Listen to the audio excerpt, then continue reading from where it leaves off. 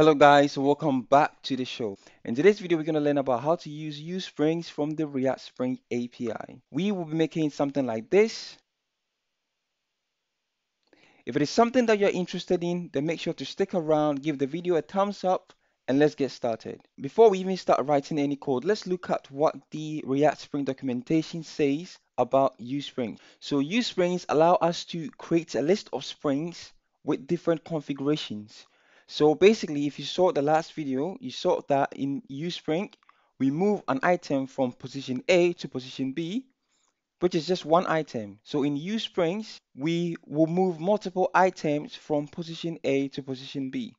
And this is done by importing UseSprings and animated from ReactSpring.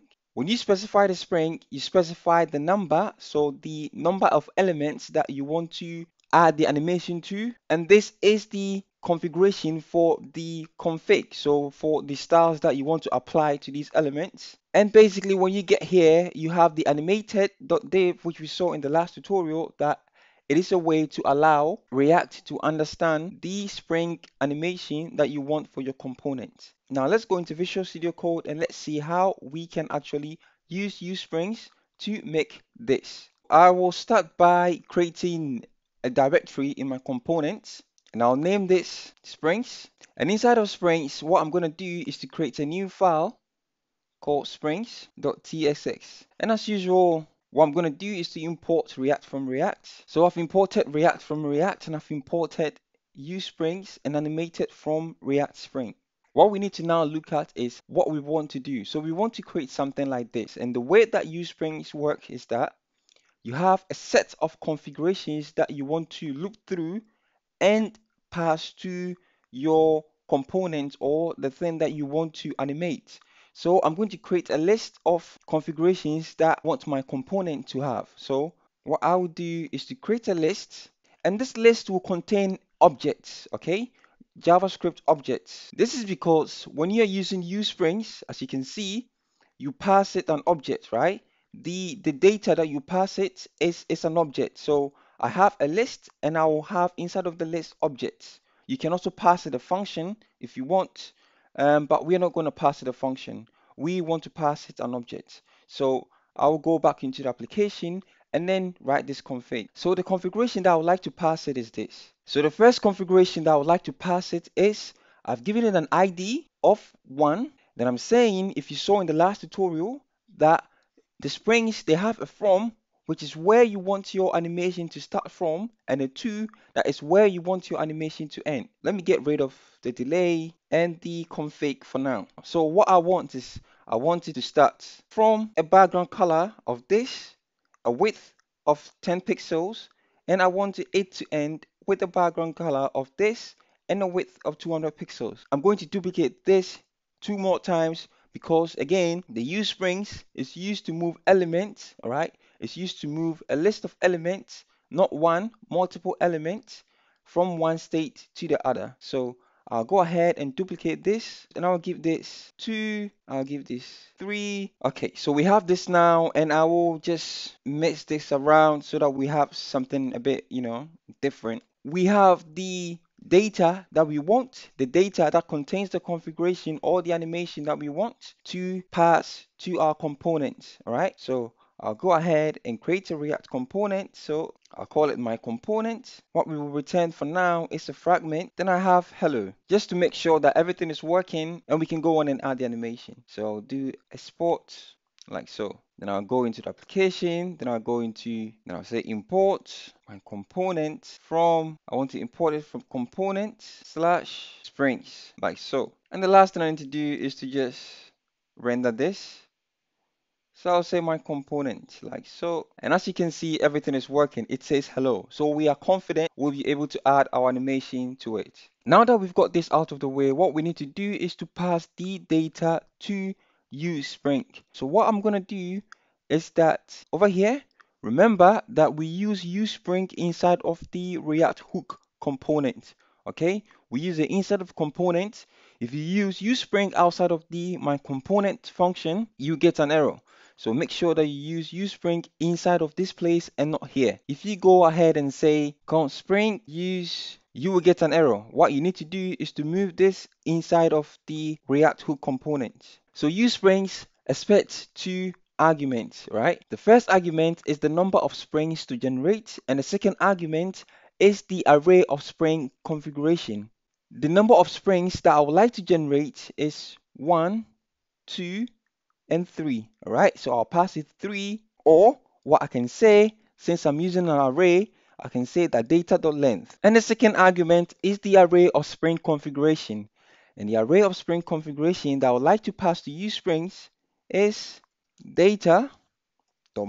I'm looping through this data, this array that I have, I'm looping through, and when I loop through, I have this object.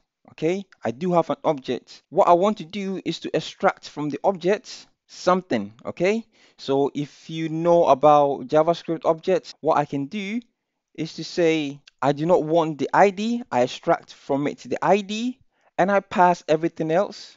Okay, then I pass everything else that I want. So let me add a config to this one just so you guys understand what I mean. So I'll add a config here, and this config will have, let me make mass 10. Okay, that will be for this config.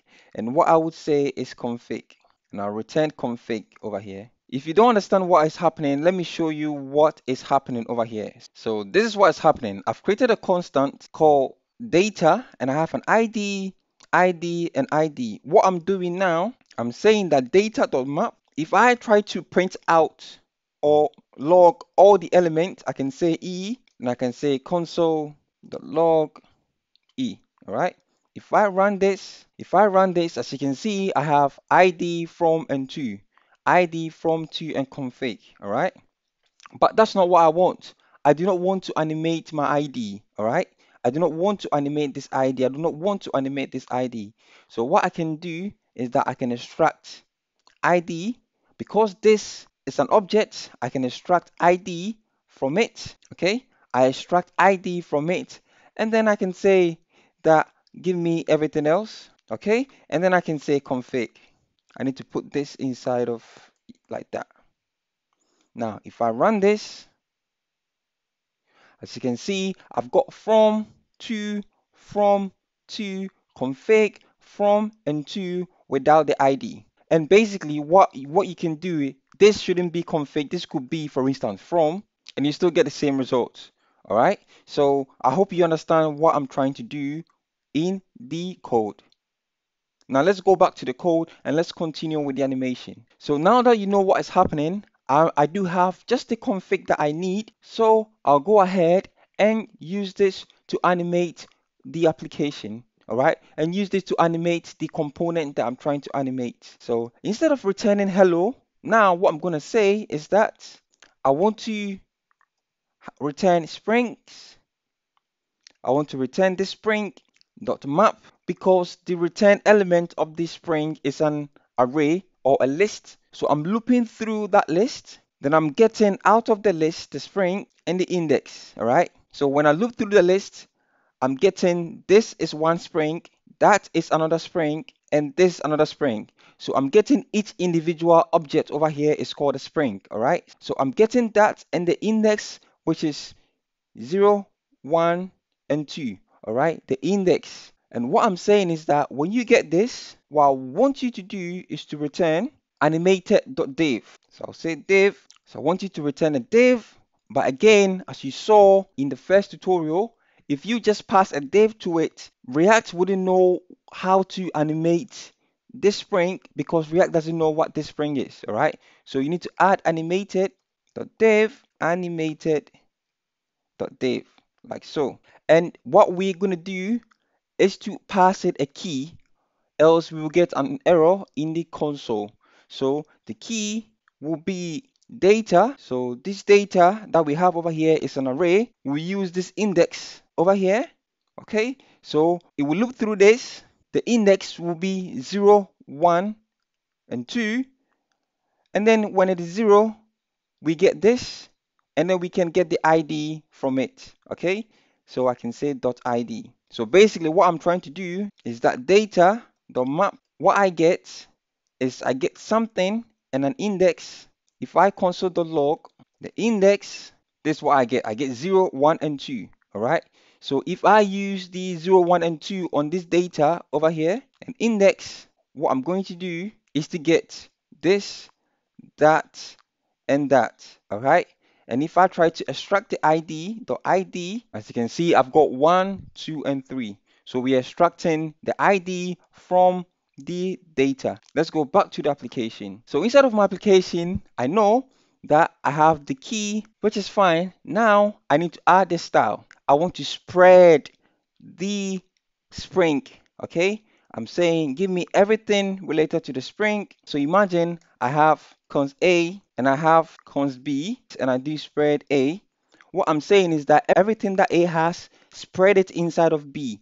All right. If I do console.log B, as you can see, I have 1, 2, 3, 4. So that is the same thing happening to this object. I'm spreading whatever is contained inside when it's looping through.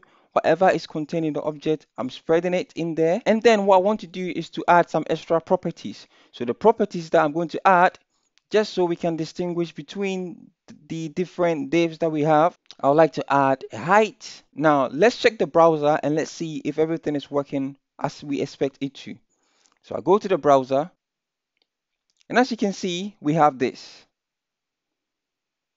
What I'm going to do now is to add some extra config to these, and let's see how they are affected by the configurations that I add. Okay, so I've gone along and added some configurations.